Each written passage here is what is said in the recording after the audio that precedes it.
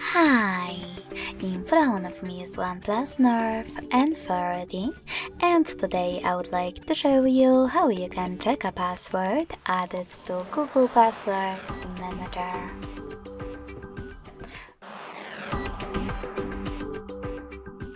Begin by opening Settings and scrolling all the way down to access Google. Then click on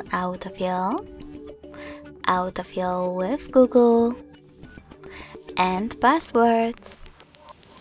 Following that, just tap on one of your added passwords that you wish to check and enter your current login method.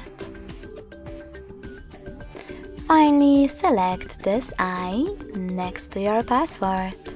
So when I do that, as you can see, my password and username are now visible. Thanks so much for watching. If you enjoyed this video, don't forget to leave a like, comment and subscribe.